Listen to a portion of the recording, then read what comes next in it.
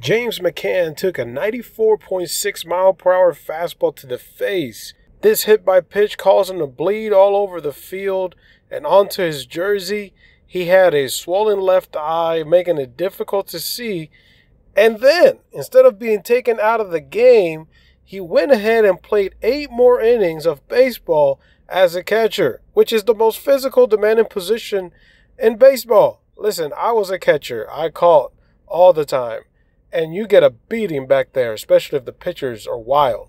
But this was impressive by McCann, showing the incredible toughness as he went into the dugout, changed his jersey, put some cotton in his nose to stop the bleeding, and went down to first base. Man, if I had gotten hit by a baseball 95 miles per hour on my eye and my nose, I would have gotten out of the game. But this guy is tough. He wants to play ball. This is now the second time this month that a Baltimore Oriole batter got hit in the head at Camden Yards.